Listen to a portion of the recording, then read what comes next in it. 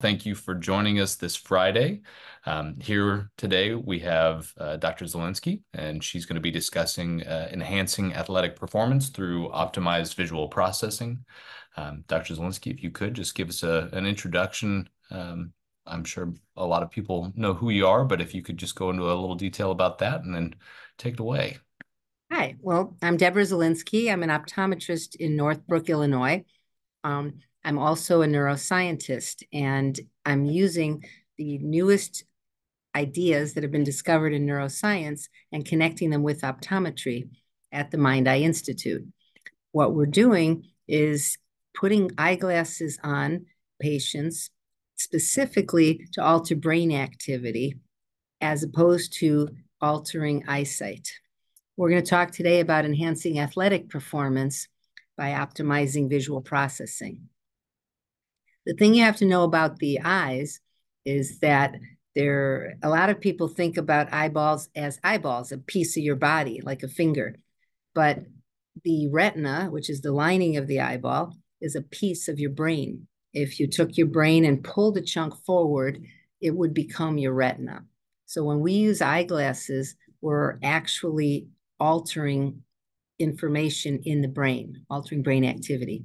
And signals from around you pour in.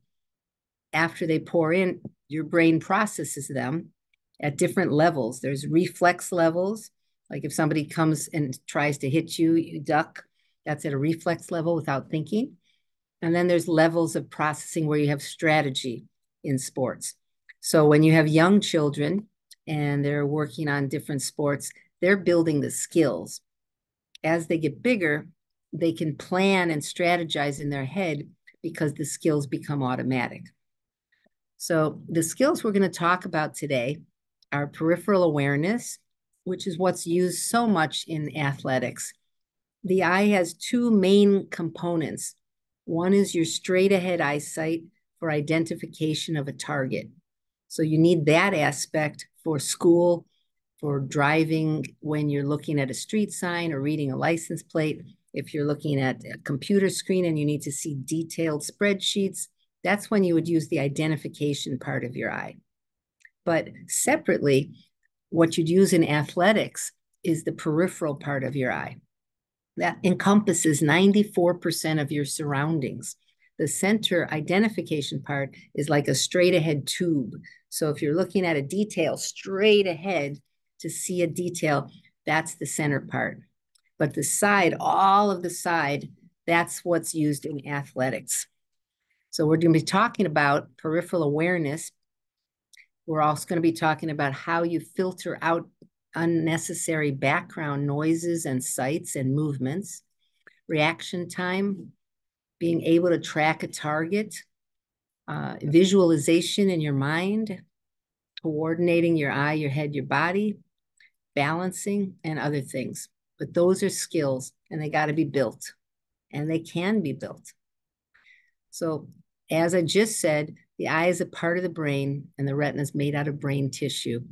And if you see the retina, the lining of the eye, it's drawn here in red. It's huge, but the 20/20 part is tiny. And that's because you first scan, then you aim, then you focus. So if I scan this entire room around me, and then I decide out of all that I've been scanning, what do I have to pay attention to? Oh, that's interesting. Then I aim, then I focus. So if you have a performance in athletics that's suboptimal, what could be the cause? So you could have a problem with the muscles themselves, where the physical muscles don't move the way you want. And there's a lot of eye problems that can cause that, and there's health problems that can cause that. So neurodegenerative diseases make it difficult for someone with Parkinson's to point their eyes because they don't feel where their eyes are as easily. Or somebody who has a crossed eye can lack the proper mechanics. You could have skills that have not been developed, or you can have a combination of both. So it can be physically something's with the muscles, or something's with the nerves that tell the muscles what to do, or it can be that you just don't know because you haven't developed the skill. The example I use often is if you give a 95-year-old a new cell phone and you say, here, this phone does everything. And they look at it and they have no idea what button to push to just get a phone call. So it's not that the phone is bad and it's not that they're dumb. It's that nobody ever taught them about the strategy and how the phone is used and what buttons you would need to push, or a remote control, the universal remotes that have so many buttons on it. Sometimes in your brain, you don't know which buttons to push to get the results you want. And that's stuff that could be taught and learned. So here's a drawing of what I just said, where you see a small letter that's identification of a target. This one little stripe of white, that's 6% of your view. All of the green part and all of the central part here, that's what you're aware of, but not paying attention to. The circle here would be your conscious awareness, but your attention is still on one letter, but you're aware of this. And the green part would be subconscious awareness. And that's really important in sports of all kinds, because the awareness of the periphery is key in lots and lots of different sports. The peripheral awareness shrinks when you're under stress. So this example shows that there's a cone of awareness, and when you're under stress, it shakes. If you've ever been in a restaurant and you're talking to somebody and you're in a deep conversation, the waiter can come and put a bill down or fill up your water glass or take your plate away, and you may not even notice it. Those are some, when you're engrossed in attending to something straight ahead of you, completely unaware of what's going on in your periphery. When you're in a game playing, so here's an example of a football field. Here is an awareness that is shrunken. Here is an awareness that's not. So if you're this player here, you could be aware of everybody and where's the open person, or you could be just zoomed in on one particular spot. This is, again, a skill that can be taught and learned. Not only do you have to be aware of all of this, the awareness has to be such that once you choose a target, you can aim quickly and accurately. And while you're maintaining the awareness and getting the attention, you're also planning in your mind. So you have an internal component to sports of planning and an external component of this awareness. Sometimes you have too much in the background. There's sounds and then sights. So you have visual and auditory information that needs to be filtered or tuned out. Here's a basketball player, and people are looking, and there's a lot of colors and spinning and movements. Then there's, on the other side, also visual and noise meters. Look at how loud the noise meter is. So you can have the auditory and visual distractions. So when you have a high-level sports competition, you need to be able to tune out what's going on around you that's unnecessary, but pay attention to what is necessary, like your teammates saying, hey, I'm open, shoot, throw the ball to me. The neat thing is that visual skills and auditory skills are linked together. And at Mind Eye, that's what makes us unique, because we're measuring auditory space, how you perceive the space around you, and visual space, how you perceive that, and whether or not the two are linked together. If they're not linked, then you have problems. Some of you might be thinking, well, how would you be measuring auditory space? You're an eye doctor. But if you picture it this way, pretend that you were at a wedding and somebody were clinking a glass, and you heard the glass somewhere, and then the person who's clinking the glass starts walking around. Even if they're behind you, you could hear that they're on your right side, and then the clinking is moving over to your left side. You're perceiving space in your mind. even though you're only doing it through hearing a sound. That space perception is mimicked by your peripheral eyesight taking in visual space. So you have visual space and auditory space. They have to be linked together, because if they don't correspond with each other and your eyes and ears aren't matched, there's confusion in your brain and you're not performing optimally. If you're not performing optimally, your reaction time is slowed down. So here's somebody reaching for a tennis ball, for a baseball, basketball, soccer ball. There's moving targets that your eyes have to glimpse out of the peripheral awareness. And then your brain has to process space and time along with auditory and visual, and then make a decision, and then run and move your body. So there's an entire reflex brain, there's an entire emotional brain, there's a thinking brain, and all of them have to be working together in synchrony in order to function.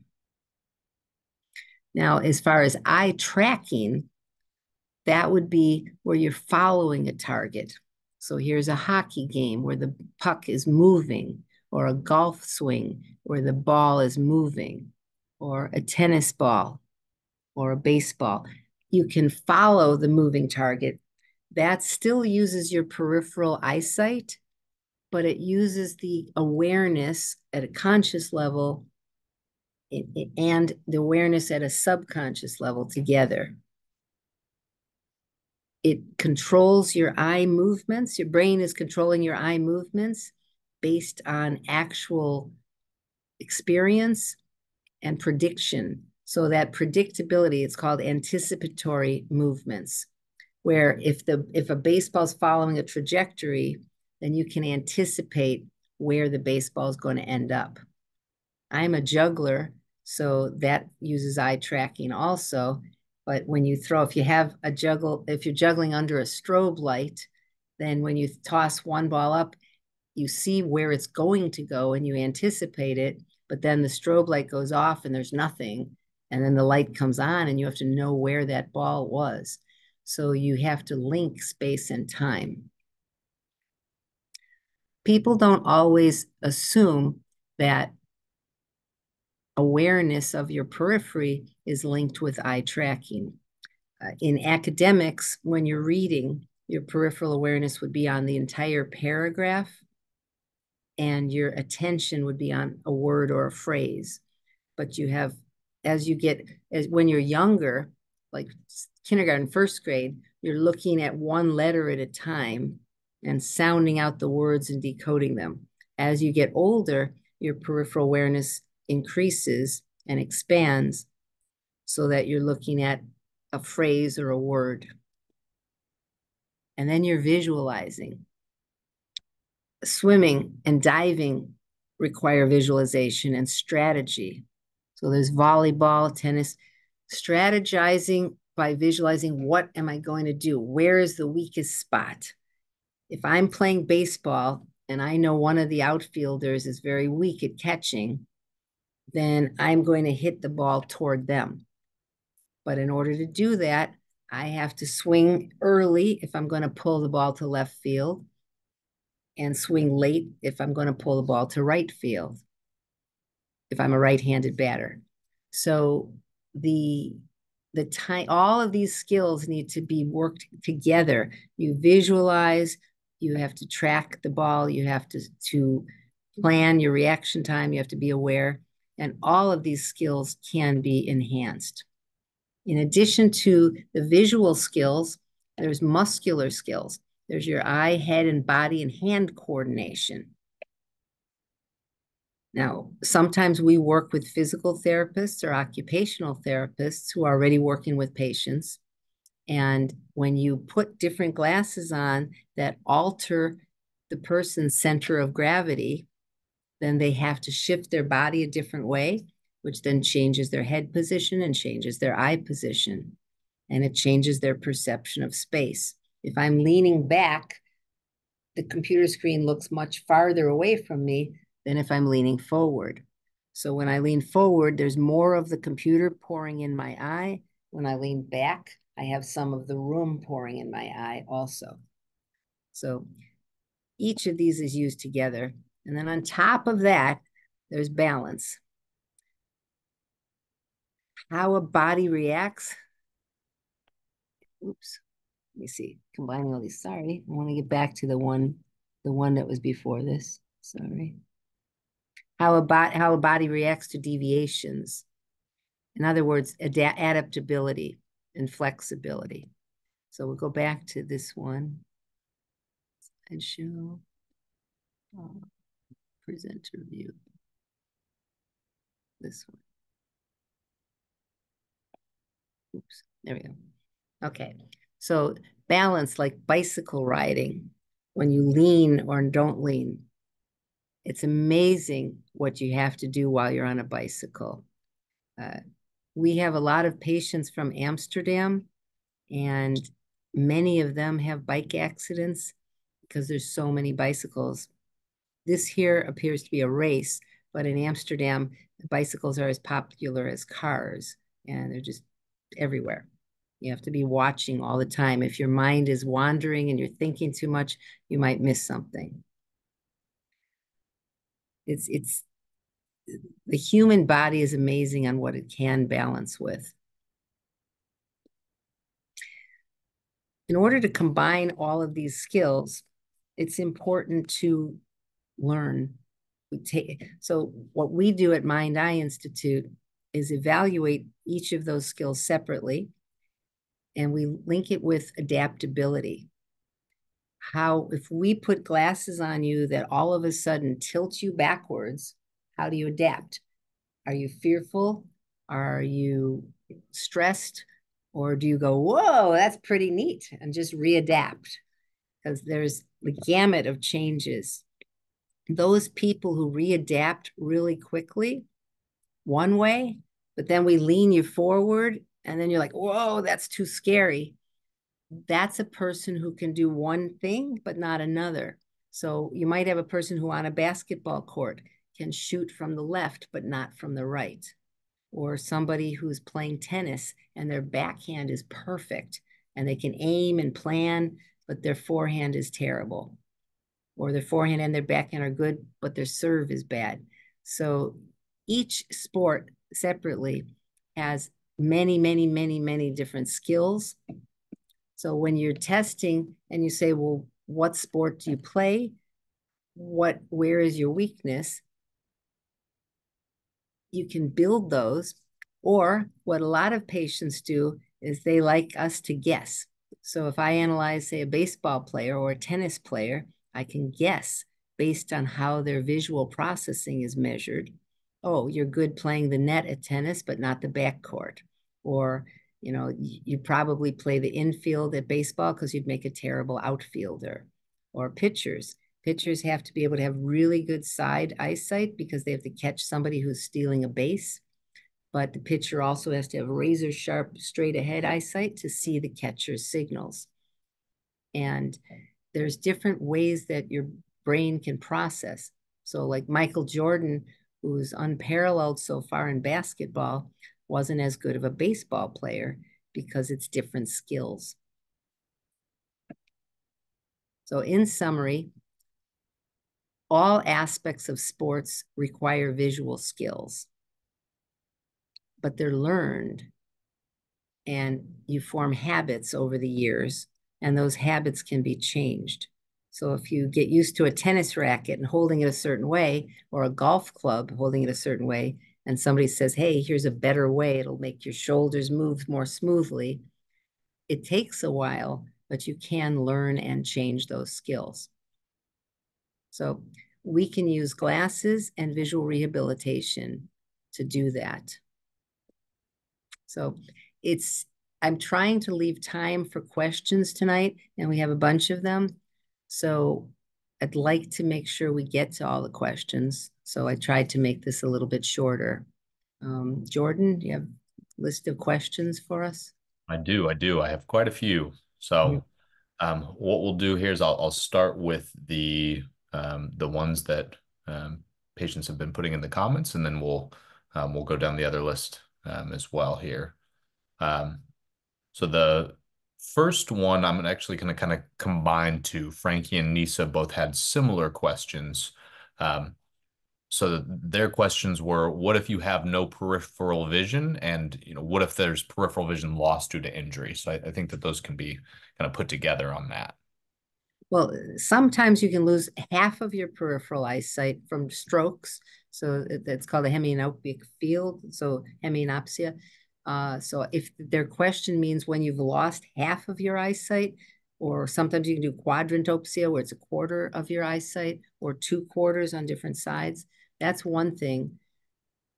But when they're saying, when I have no peripheral vision, I assume they're meaning that there's some sort of stroke or brain injury that's created blackness. Mhm. There's no problem, though, in learning how to use your mind to fill in that field. So if, let's say you're missing the right-hand side of your eyesight, and each eye, neither eye can see on the right side. You only see on the left. But your brain knows that there's a right side, because we're not talking about neglect, we're talking about loss of peripheral eyesight. So you know in your head there is a right side, but I don't see it. You have a backup system called blind sight, and that blind sight system at a lower level, below your conscious level, knows what's there. So they've done studies on that where somebody's had no eyesight at all, and they've said, here, reach for this object. And the person will say consciously, I don't see any object, I can't tell. And the tester will say, well, just try anyway. And if they're handed a book, they take their hand like this to take the book. If they're handed a pencil, they take their fingers. If they're handed a beach ball, they put their hands out like this. It's a big beach ball. So blind sight, if you Google it, it's called blind sight phenomena. That is a backup plan in your brain for knowing what's going on in a missing field. In addition to that, some people can use eyeglasses that have little like rear view mirrors on them and learn how to look into the rear view mirror to see what's in the missing field. Or you can use an eye throw technique that Neil Margolis developed called the Margolis eye throwing technique. And as you're walking, you pull your eyes to see what's over there and glimpse it, and then pull your eyes straight again. So if you're looking at athletic performance, but you're missing part of your visual field, but you move your head to grab what information is there, you still can learn. Meanwhile, again, with the space, you're not asking about auditory space.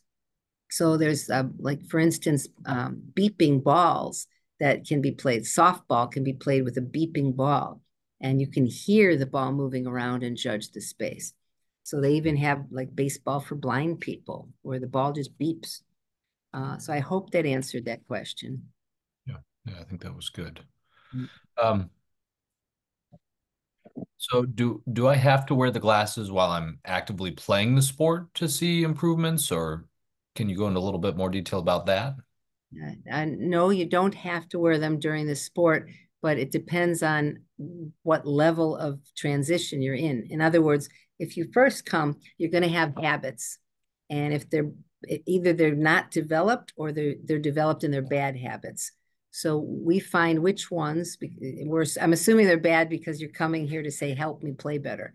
So we find which habits are poor, and then we would put some sort of glasses on to disrupt the habits and provide you with information a different way.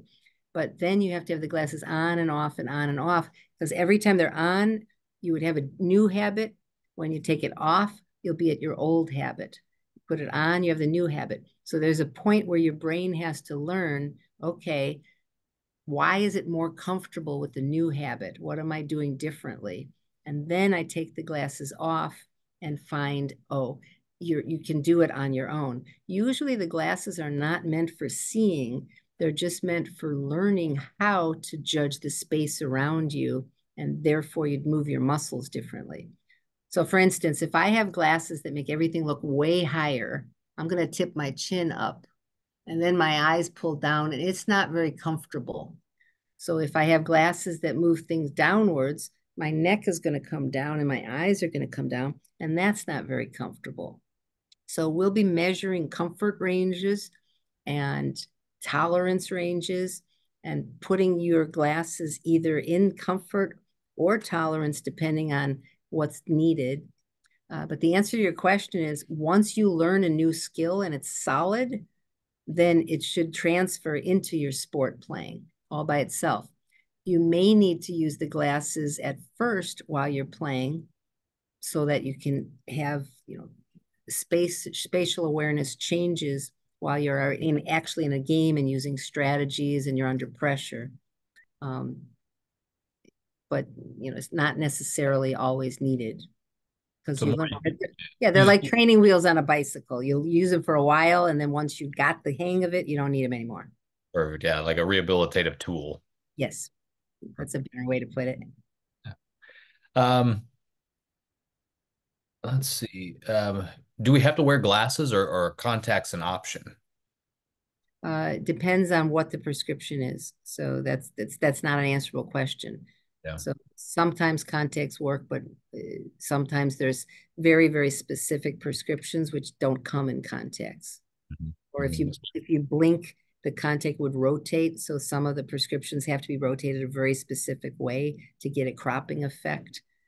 So it's a toss up. I wouldn't be able to say yes or no. Yeah. Yeah. You got to give percentages. Maybe 80% cannot wear the contacts and 20% can for sports like this. Got it. Got it. Okay. That's good to know. Um, let's see.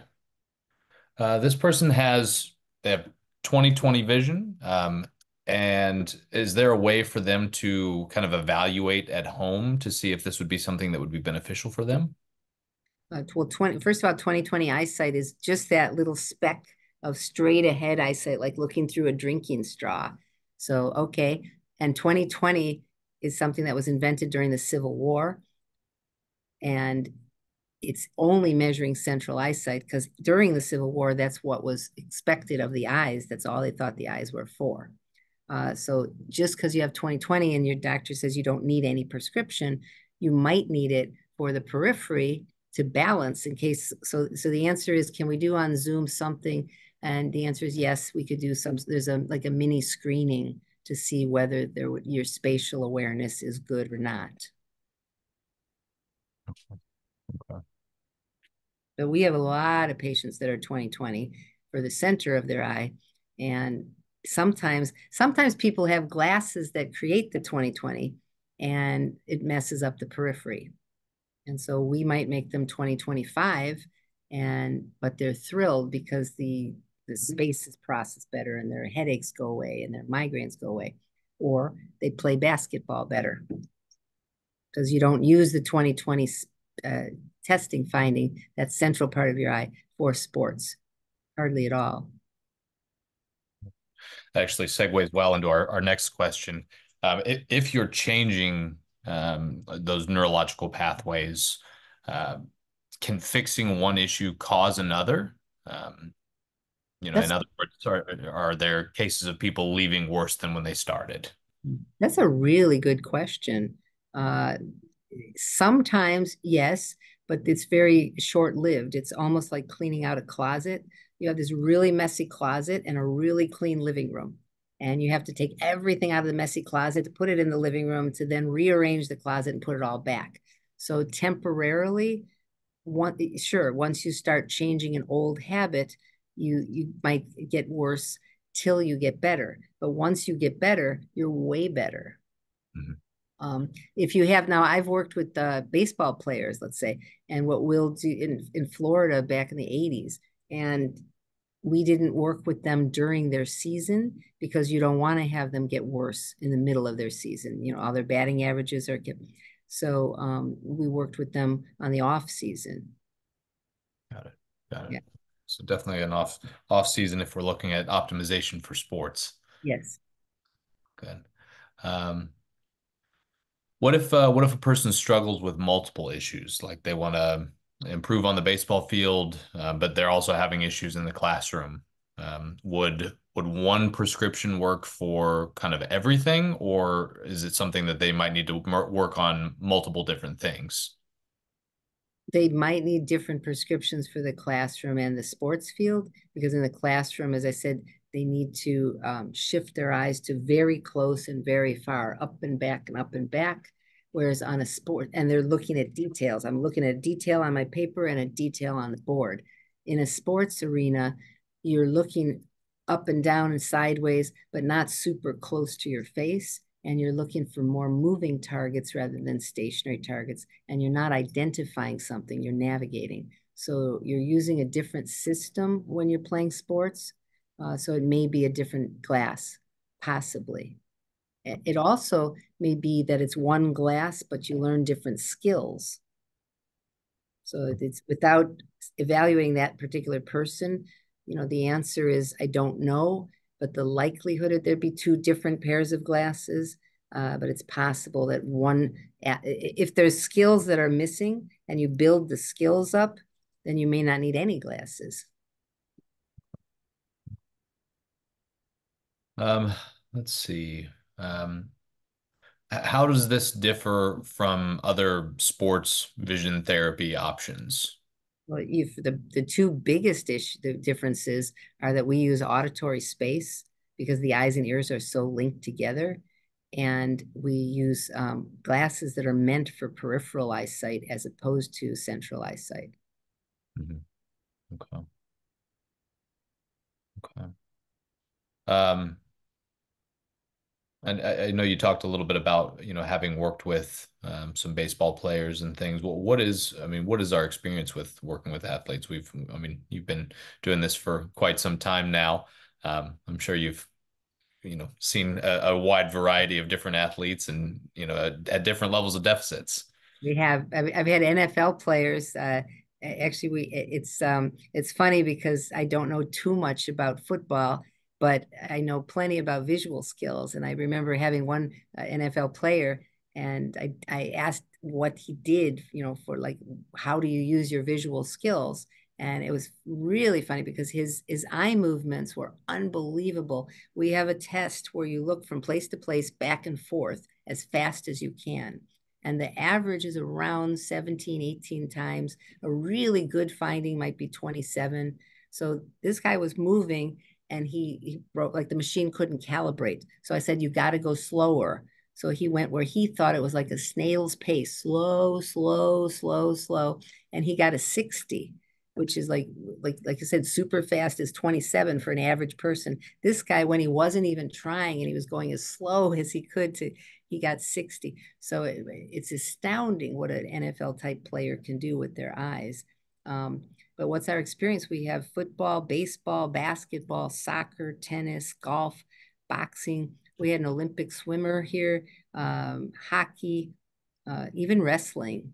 The boxing was actually one of my favorite sports to work with because I did not realize I have so much respect for boxers because I had no idea. I didn't realize how much peripheral awareness is used and how much strategy and thinking is used to plan for boxing. When you're just a layperson watching, it looks like people are just beating each other up. But when you're really getting into the strategies and the planning, it's hard. I think boxing was harder than any of the other games I was looking at. Hmm. That's interesting. So the thinking and visualization part is that a big part of some of the sports optimization components in that as well? Absolutely. But that's a higher level. As I said earlier, when little kids are learning, first you learn the skills. Once the skills are in place, they have to become automated. Then you can get the strategies. Because so like football plays, when they draw out, here's one play, here's another play, here's another play. You have to be able to perceive the space around you and which person is going where and when you throw the ball. Um, or tennis. I was a tennis player. I was on a team, and it was interesting because from a visual end, if I wanted, I wasn't fast, but I was very good at strategizing, and I could plan where I hit the ball anywhere. So I would put colorful jackets up on a fence behind me because that would be a visual distraction to the person on the other side. and it was so nobody's aware of that, but because they have to then tune out the background, and if you have very colorful things in the background, it's harder. It uses up some of your visual energy, and if you tune it out too much, you also constrict your peripheral awareness. um, Mm. but there's all kinds of things that can be done. So as far as our background and our experience with sports, we've got all kinds. I've got 40 years of background. We typically don't put that on our website because I mean, we've had golfers too. I was involved in a golf project back in the 90s. But on our website, we cater more toward helping like the autistic population, the learning disability population, and the brain injury population, mostly because of the ghost in my brain and uh, and the concussions. And it's from my own thought process, although it's fun to be able to get people to say, hey, ever since I got your new glasses, you knocked 3 strokes off my golf game. Or ever since my new glasses, where, my kid's been making goals in hockey, in soccer all the time, or hockey playing. That's fun.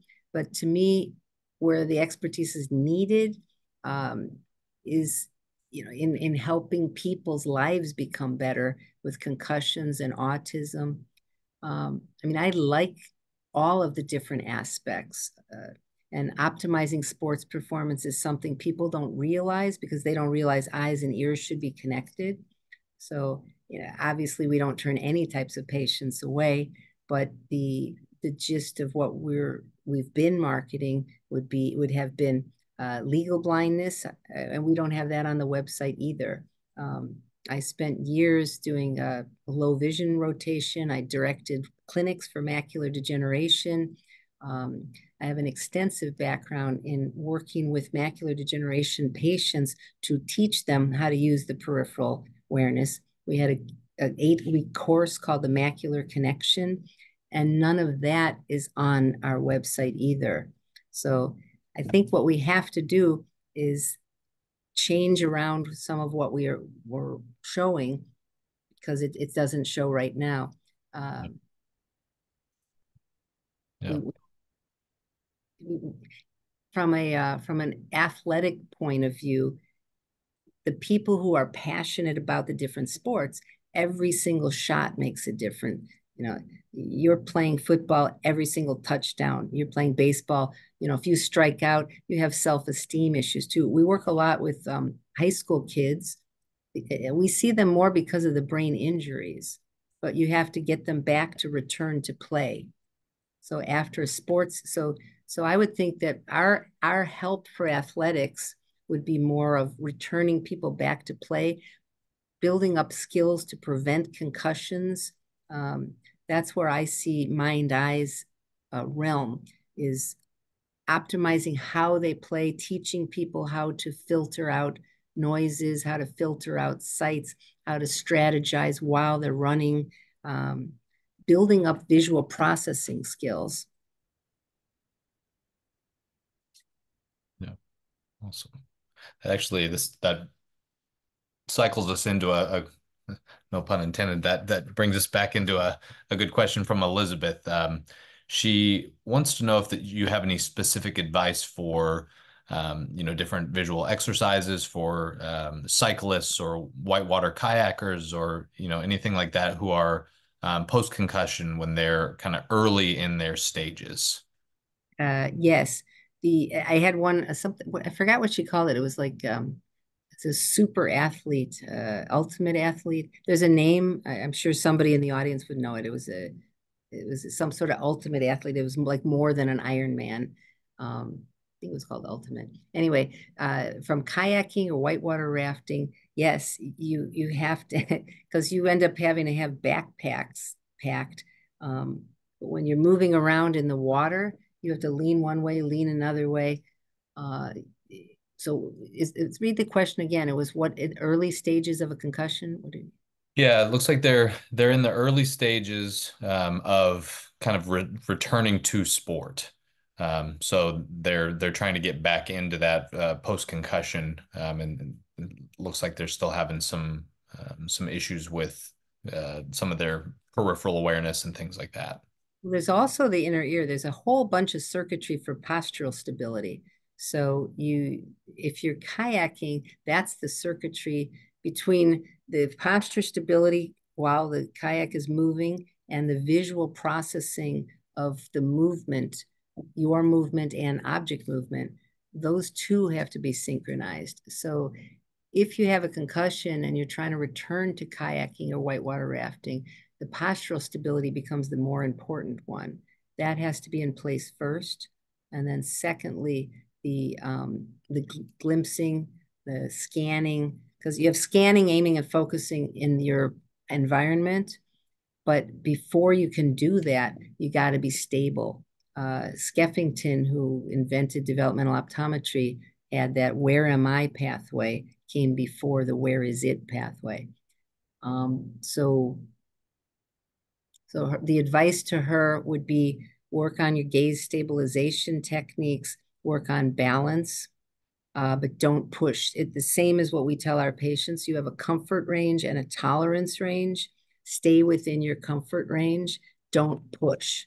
And if you're trying to go back into kayaking, first do something in your house that requires your sense of balance to be shifted. Then try, just a little bit, and then try a little bit more. But find where your cutoff point is, where it's too much for you. Because, I mean, we have people who can't even drive with the windshield wipers on. I mean, for somebody who's trying to get back into kayaking or whitewater rafting, I would drive with the windshield wipers on and see if you could take that movement and see how that is. Yeah, Rebecca, I apologize. I didn't see your question here. It actually kind of mixes with that a little bit. She asked about where kind of jostling would fit in. Post-concussion, she's unable to tolerate any jostling, whether running or taking long drives. Is this a disconnect between the vestibular system and the eyes? Uh, which I think. Well, it is, but it could also be a problem between the right side and the left side. So if you had some sort of injury and when you're running and one hip moves and it's not moving at the same speed or height as the other one because your leg and your knee and your ankle aren't working as a team, those are people that we work with in conjunction with neuro movement, which is Anat Banyel's method, or we work with Moscatova's reflex integration because sometimes after a concussion, their primitive reflexes reemerge, or we work with OTs or PTs or integrative manual therapy specialists. So, or physiology people, there's chiropractors, functional neurologists, there's so many different types. It wouldn't necessarily just be eyesight or peripheral eyesight. So we have a pretty large network of people that we work with and refer out to as well. We work with a lot of other practitioners and things on people's recovery from concussions, whether it be athletic recovery or any sort of injury. Yeah, I mean, we have to because we're not magic doctors. We don't have magic glasses that we put on somebody. People have all different aspects. That's why we had the slides up here with the balance and the eye-hand coordination, because that's not our field. We work in conjunction with other people. Perfect. Perfect. Um, let's see. Regina had a question about her son. He's 4 years old, has balancing issues from repetitive head trauma, frequently tripping and bumping his head and falling over. Do you have any advice or recommendations for her? So the 4-year-old, because he's been tripping, he's falling and hitting his head. So that tells me he's not putting his hands out to catch himself. So that tells me he has a reflex that's not kicked in. That's what Moscatova's method works the best for. So that's where I would start. If you have a 4-year-old who's not catching himself when he falls and his head is falling, flopping forward, you're missing a reflex. Put the reflex in place. Okay. Okay. Um, let's see. Andrew's question is, do astigmatisms go away with proper learning? Can the brain adjust the shape of the eyeball with a different application of bending light to get the brain to readjust the eyeball shape? That's another smart question. The answer is yes. The shape itself, function and structure go together. So the fact that they wrote, can the shape of the eyeball change? Sure. Uh, Years and years ago, they talk about the front of the eye is like a car windshield, so it's curved. And what happens is your eyelids sit on it, so it's kind of curved and bent this way, and that's one type of astigmatism. And in the 40s, 50s, 60s, when they measured this type of a shape, they called it with the rule because most of the people had their lids pushing down, and then the fluid in the eye flows in a circle that way. So you have the fluid flowing and the eyelids pushing, and that was how the astigmatism developed. But when it did that, it allowed you to see wider. But starting in, I guess, the 70s or 60s, late mid 70s, more and more and more people were watching television, were reading, close up. They were developing astigmatism, which curved inwards, sideways. And they used to call that against the rule because very few people had that. And nowadays, when people are on computer screens and cell phones, more and more and more and more people have the sideways squishing instead of the top and bottom squishing. So the point is that astigmatism develops based on the function. So the structure of the eye changes because of the function. So when you change the function, then the structure can change back. Or your brain might have the same structure of astigmatism, but you don't need the glasses to be a crutch. You can learn to see without them just fine. When you get sharpened for astigmatism, it sharpens your central eyesight, but it distorts your peripheral eyesight. And if your peripheral eyesight is needed, like for sports, then wearing glasses with astigmatism often can be a hindrance. I mean, I would love to get my hands on some sporting players and be able to change the glasses to enhance peripheral awareness and show people where you could, be better and have better visual skills just from switching out of central mode into peripheral mode. Yeah. Are there a lot of studies on that, or is that something that would be a great opportunity? It would be a great opportunity. There's some studies, but not, I mean, they have studies, but not adding in the auditory space. No. Awesome. This is a good question. Eric said, is there any research for persistent symptoms after concussion, i.e. post-concussive syndrome? Additionally, persistent symptoms often arise in various forms. Some people experience migraines, others dizziness. How do the glasses aid in these different primary symptoms of persistent symptoms after concussion?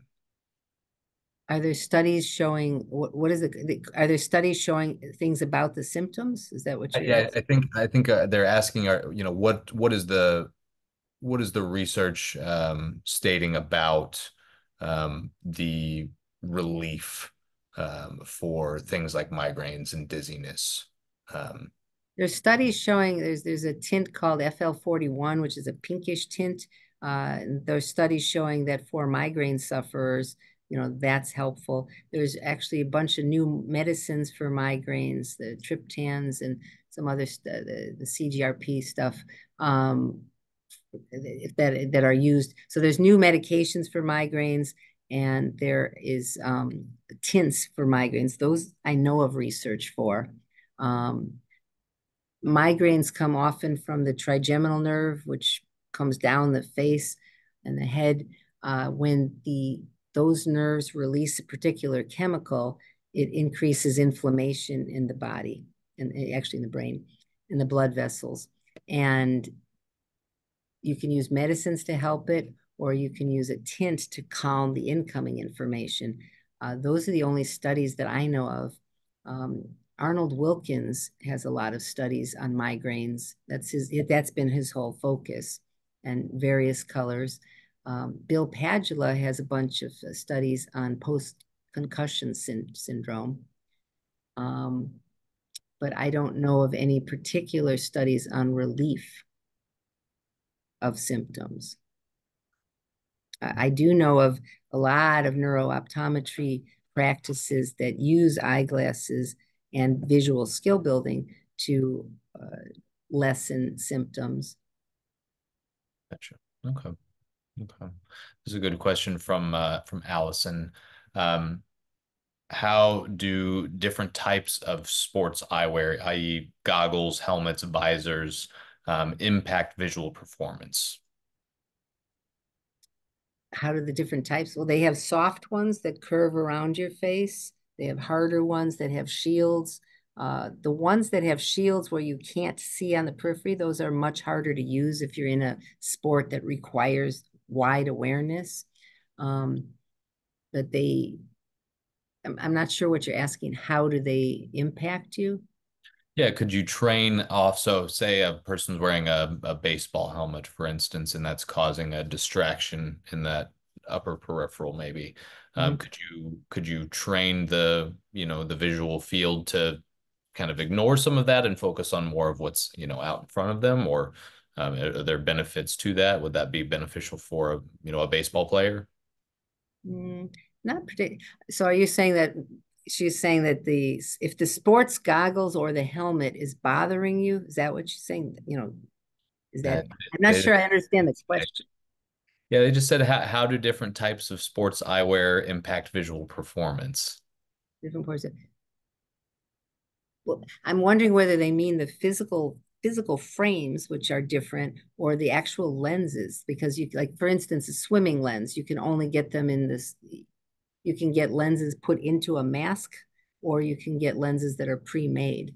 So when they say different, it's throwing me because I don't know what you mean by different types of sports eyewear. I know they have the wraparound kind, they have the soft kind. There's cushiony ones that are good because they can go under a helmet. But I'm not sure that I understand the question. Well, it looks like she's asking about the actual physical frames. Is it a distraction for eyesight? Oh, that's what's in. It shouldn't be because you learn to ignore it. Uh, the the people who need sports performing glasses like for instance we had a baseball player and they were trying to get into the major leagues, and the night games they couldn't perform in. The day games they were great, so they needed special glasses just for a night game that had a particular tint to allow their rods, the peripheral part of their eyes, to work more efficiently. So in some cases, the eyewear is helpful. In other cases, it might block out some of what you're looking at, but you need it in order to see. Um, the soft ones, there's soft ones which are were very good, and the newer ones are designed so that you get plenty of view. So I don't see that there'd be any issue. The people who invented protective eyewear do it so that you still have your peripheral eyesight.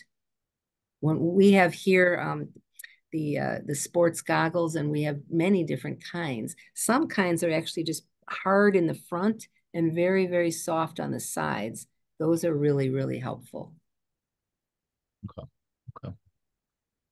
Great. Well, that we've managed to make it through just about everything. I think there's one more here that we probably have time for. Um, Luis says, "What if I can't drive to your office? Is there an option for us to be able to help, remotely, or what does that look like?" Um, well, if you can't drive, you always can fly.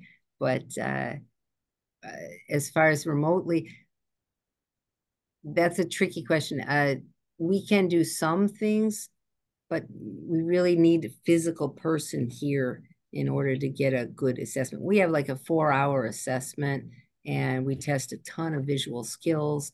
We evaluate the patient, what their comfort ranges are, what their tolerance ranges are, how they perceive space, how they adapt to space. You can't do all of that on a Zoom.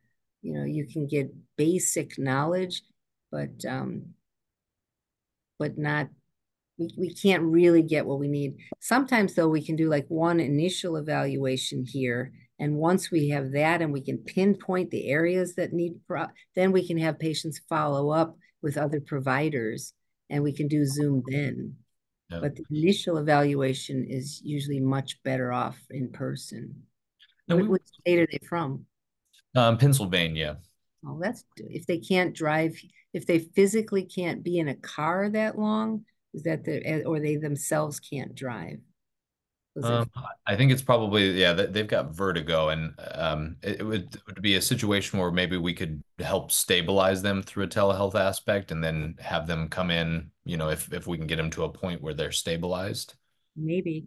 We had one person from Janesville, Wisconsin, and she had to be kind of drugged up, and she had her doctor drug her, so she was sedated, and she laid in the whole back seat, and somebody else drove her here.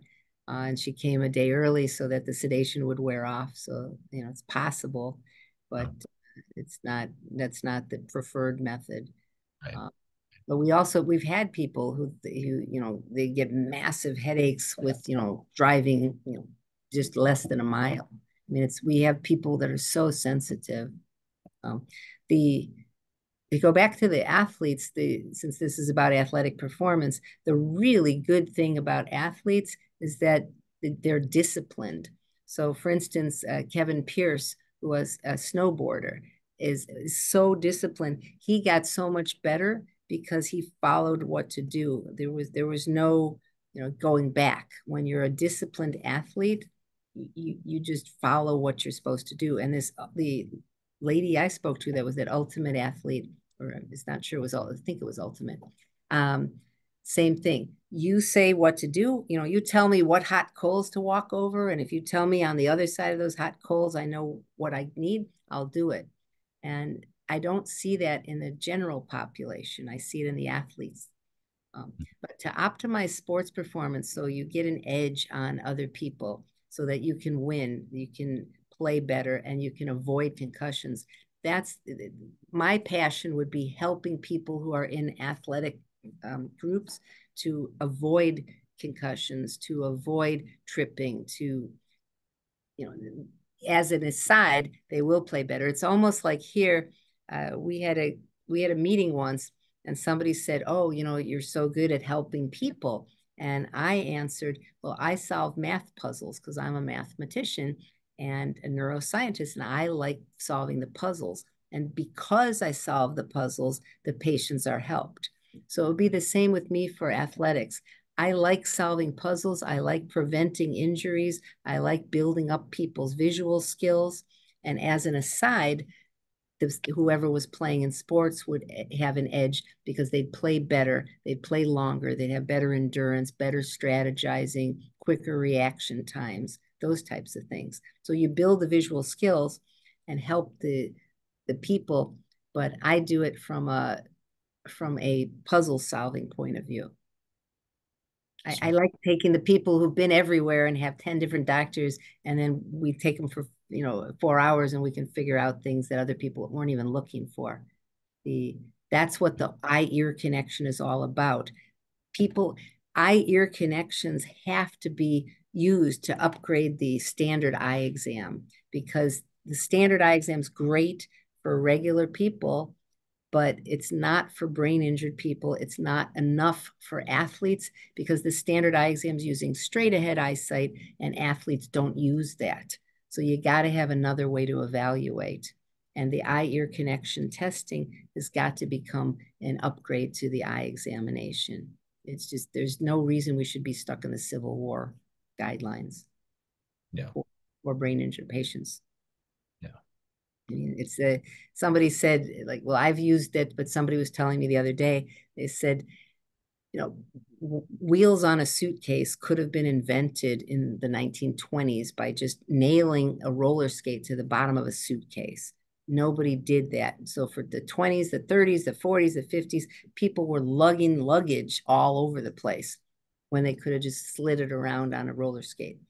And it's the same thing with eye-ear connections. There are people walking around whose eyes and ears don't connect properly. There are people playing in athletic performances that don't link their eyes and ears. They can listen or watch, but because of that, their reaction time is slowed. And if we could put that together by using eyeglasses to link those two and building the skills, they're in a different league of performance.